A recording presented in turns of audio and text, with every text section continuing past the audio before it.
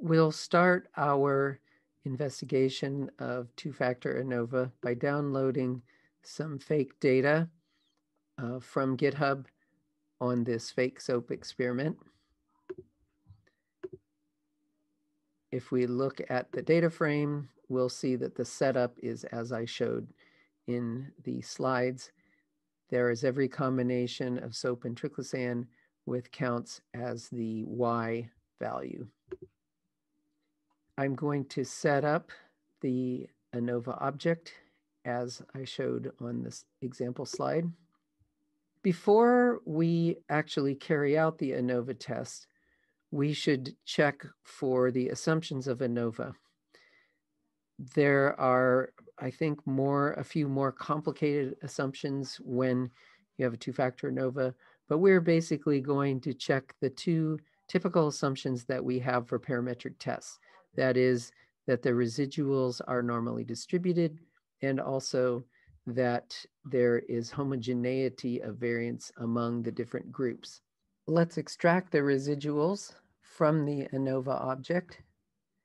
If we plot a histogram of them, we see that they look quite normal.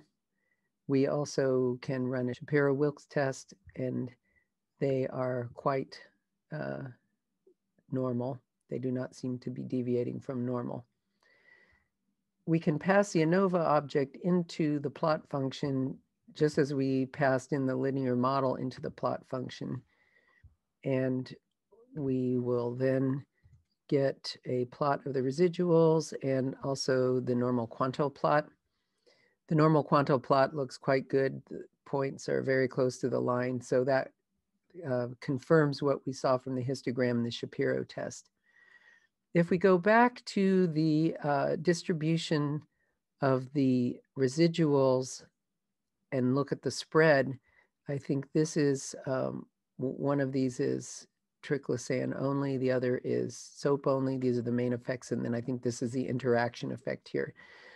They are not exactly normally distributed, so I think it would be good to run a Levine test.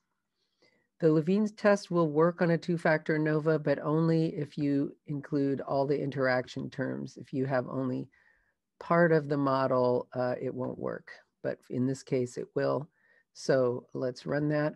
And the p-value is a bit on the low side, but it's not below 0.05. So I think it should be okay to go ahead and run the analysis.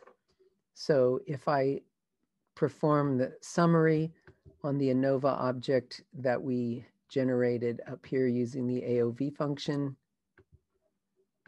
we get the ANOVA table. This is actually the one that was on the slide. We see that the interaction term is not significant, whereas the main effect of the soap is significant, but triclosan is not